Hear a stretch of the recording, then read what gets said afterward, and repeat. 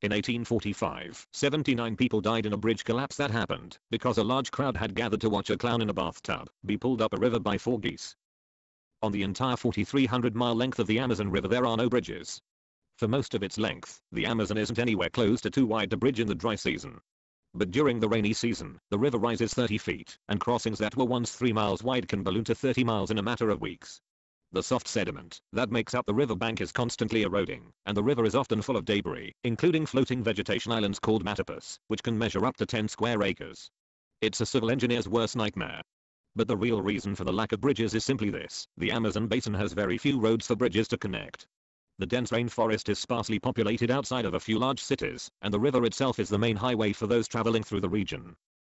Despite sharing more than 200 miles of border with Wisconsin and only sharing a bridge with Michigan, the Upper Peninsula is part of Michigan, not Wisconsin, because of a fight with Ohio.